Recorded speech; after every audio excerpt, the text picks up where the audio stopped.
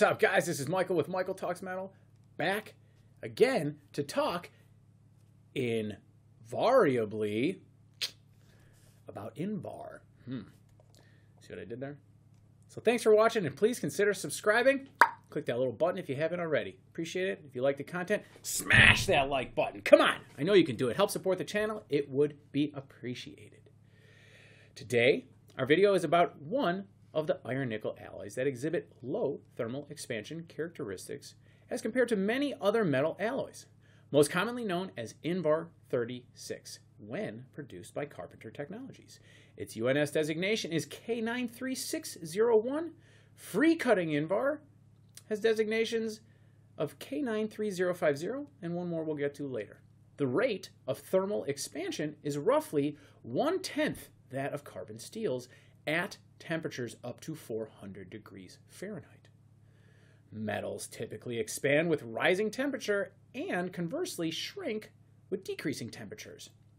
The rate at which this occurs is called the CTE, coefficient of thermal expansion. It typically varies with temperature in a non-linear manner. To make things easier to use, metallurgists give us the mean CTE for a specific range of temperature. With this information, we can either compare materials or we can calculate the change in dimension that would occur with a specific change of temperature. Very useful stuff. As an example, Invar 36 has the following mean CTE. Room temperature to 200 degrees Fahrenheit, 0.720 micro-inch per degree Fahrenheit. Room temperature to 300 degrees Fahrenheit, 1.170 micro-inch per degree Fahrenheit. In other words, a 10-inch length of Invar 36 heated from 70 degrees Fahrenheit to 200 degrees Fahrenheit would increase in length 0.720 CTE times 130 equals an increase of only 1 point. Increase of point, just point, not 1 point. It equals an increase of point. Ready? 0.00094, just under 1/1000th of an inch. For those of you doing the math at home, a micro-inch is a millionth of an inch, 10 to the -6 in scientific notation. Little, itty, bitty, little. Applications are typically for parts that require dimensional stability over a range of temperatures. They can also be used along with a high expansion alloy to create motion for bimetallic thermostats and other temperature regulators. So now let's just do a little chemistry. Now we're talking nominal chemistry today, guys. All right? We're going to talk about a couple different things in a few UNS codes, and it's nominal. We're talking about Invar 36 UNS code K93601, UNS code K93603. Now, for the free-cutting Invar 36, they carry UNS codes of K93602 and K93050. Little asterisks, we'll get to that at the end. Now, carbon, 0.02% max. Silicon, 0.20%. Manganese, 0.35%. Nickel, 36%. And the balance, iron. So, the last little thing you saw there was the free-cutting Invar does add 0.20% selenium.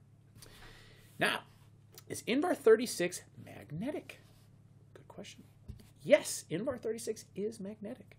The Curie temperature is 535 degrees Fahrenheit. The density is 0.291 pounds per cubic inch.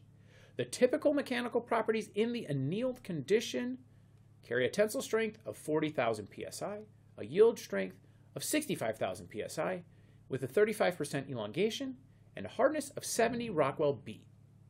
We got 2 specs today. Easy peasy, right?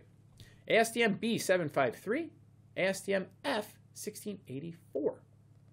So, if you've seen any of these videos, you'll know that we've just gotten to the point in time where, from my perspective to yours, we've told you many times before. Specs, prints, part specifications, requirements can add to or alter the information that we have presented to you today. So for the 63rd time, check the specs, right? Check the specs. So this is Michael with Michael Talks Metal. Michelin Metals is a distributor and a supplier of Invar 36. And if you have any more questions on Invar 36, please refer to our website, michelinmetals.com. Appreciate it. And if you made it this far, haven't subscribed, think about it right here. Hit that little button. Appreciate the support. If you missed our previous video, there it is. All right? It's right there. Thanks for watching. This is Michael with Michael Talks Metal. I will see you guys next Thursday, 10 a.m. I'm out.